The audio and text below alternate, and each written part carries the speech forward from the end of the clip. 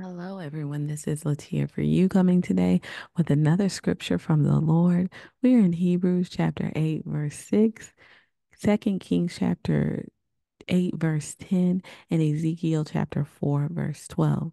Let's go ahead and pray and we can get started. Thank you, Father God, for this word. Bless the people who it is intended for, God, and help us to learn, help us to heed your word. In Jesus' name we pray. Amen. Hebrews chapter 8, verse 6. But as it is, Christ has obtained a ministry that is much more excellent than the old, as the covenant he mediates is better, since it is enacted on better promises. All right. And so Christ is the mediator of this great new covenant, and he has presented it for all to have. He has caused us to be blessed who have received it. He has caused us to come under this great righteous covering. But you know what? Some people still won't receive it, right? It says, but as it is, Christ has obtained a ministry. This means he has already done it. It's completed, right?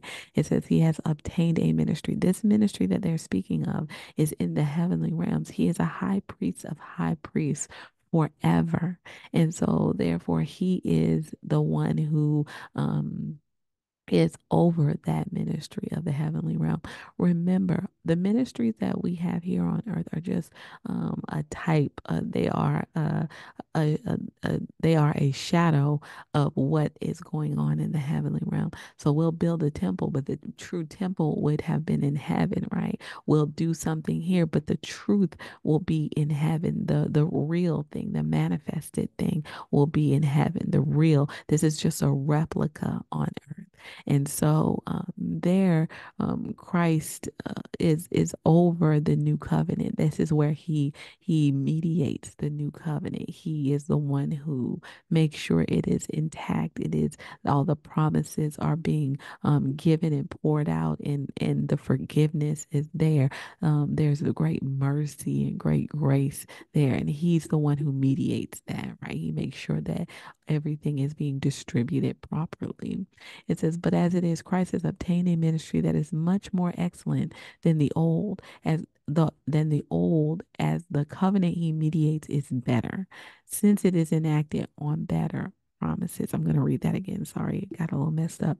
It says, but as it is, Christ has obtained a ministry that is much more excellent than the old, as the covenant he mediates is better, since it is enacted on better promises.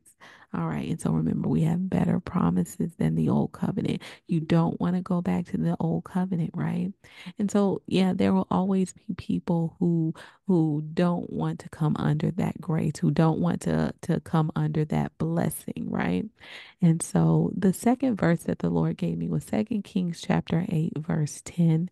And Elijah said to him, go, say to him, you shall certainly recover, but the Lord has shown me that he shall certainly die. All right. And so this is speaking of Hazel, right? Hazel is coming for his king, and I can't remember his king's name, but he comes to Elijah and he's asking him about whether his king will live or die. He's sick, right? The king has sent him. And so he comes to seek Elijah the prophet, and Elijah just reads him right there, right then and there. This is one of the most odd circumstances in the Bible is this thing where Elisha reveals what's inside this man's heart, right? He basically tells him that he's evil and that he is going to kill a lot of people and destroy a lot of things from the children of Israel. Elijah even just burst into tears as he's standing there looking at this man. And so, yeah, this is a very strange circumstance where this man he doesn't even realize that he's going to do all these things, but Elisha reveals the evil that is in his heart, and he goes back and kills the king, right? He goes back and tells the king that he will recover, and then he takes a cloth and puts it over his face and kills him, basically, right? Not long after that. And so it's a great evil that is occurring. And it says, but as it is Christ, I'm sorry. And Elijah said to him, go and say to him, you shall certainly recover. But the Lord has shown me that he shall certainly die. All right. And so the thing that the Lord was showing me about this scripture is that here Elisha is letting the man know that a great terrible thing is going to occur. And so here the the the man that was sent, Hazel, is representative of the Antichrist and the Antichrist spirit that is in the earth, right? Things that look like they are going to present good things, but instead they present evil things, right? And so God is letting us know that, hey, we need to be cautious. If you live in that time during the tribulation, you need to be cautious because what looks like it's for you may actually not be for you. And then the person, the king who is laying there is the one who is sick represents the unwise bride, right? They have unwisely discerned who it is that they're dealing with. And so they are laying in wait, right?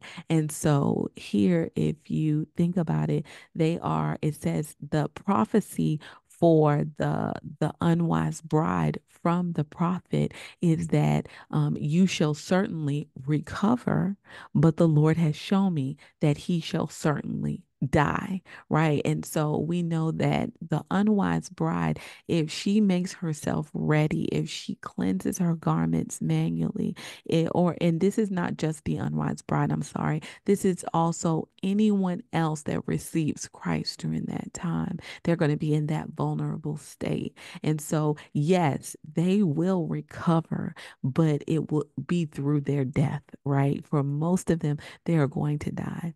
They're going to actually be killed by the Antichrist and his henchmen, his prophet and that world system, right? And so that represents Hazel, the one who is receiving this prophetic word. And so he's going and he's telling the prophetic word to the one who he's actually going to go kill.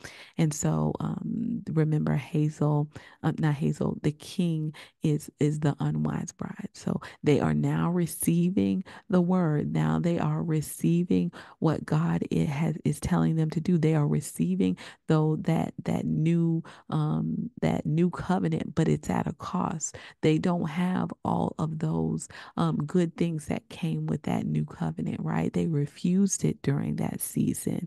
But now that they are willing to receive the word, it's too late, right? But it's not too late in the sense that they can't be saved. They can be saved. It says you shall certainly recover, right? They are going to be able to experience heaven, but remember they're going to experience it at a cost of death, right? And so it says, but the Lord has shown me that he shall certainly die. And so that was what the Holy Spirit was showing me about this scripture. And the third scripture also confirms that same thing. Ezekiel chapter 4, verse 12. And you shall eat it as a barley cake, baking it in their sight on human dung. And this is the prophet Ezekiel, and he is acting out this scenario. He is laying down on his side because of the sins of the children of God of Israel. And so he is acting out these war scenes of the besieging of the city, and he is having to cook his food as he lays there for these many days. It's hundreds of days. It's like 300 something days, plus another set of days on the other side. And so I can't remember the exact numbers, but the key that the Holy Spirit was showing me here was that this is speaking of defilement, right? There was a great defilement of the people. They were eating the filth of the world. right? And so remember, there was some mercy on this, right? Remember, it wasn't a lot. Remember, he was to cook this on human dung, but the Lord had mercy on him because he did not want to defile himself with human dung. And so the Lord said, you could use cow dung. Right. So it was a little mercy, but very little mercy in this. And so that is what the people who are left behind in the tribulation will experience, this great defilement and this great low state of humbling, of being pushed down into the dirt, right? Of being defiled, and a revealing of defilement, right? And they're going to have to eat of it. They're going to have to live this out. And so that is the thing the Holy Spirit showed me about these scriptures. Let's go ahead and pray. Lord God, help us to be a part of this more excellent ministry, God. You are giving us this great free gift. It is for us, and we say thank you. We receive it, God. We believe it, God. We trust in it, God, and we say thank you for it, God. Let your hand rest on us. Help us to abide in you. Help us to stay with you, Lord God. We know this great tribulation is about to be poured out on this earth, and many people will die. They will recover, but they will die, Lord God.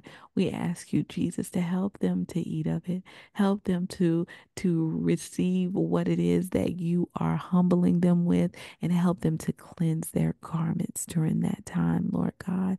We know that you are real. You are able to help them, and you are mighty to save them even in their death, Lord. We love you and we give you praise and glory. In Jesus' name we pray. Amen.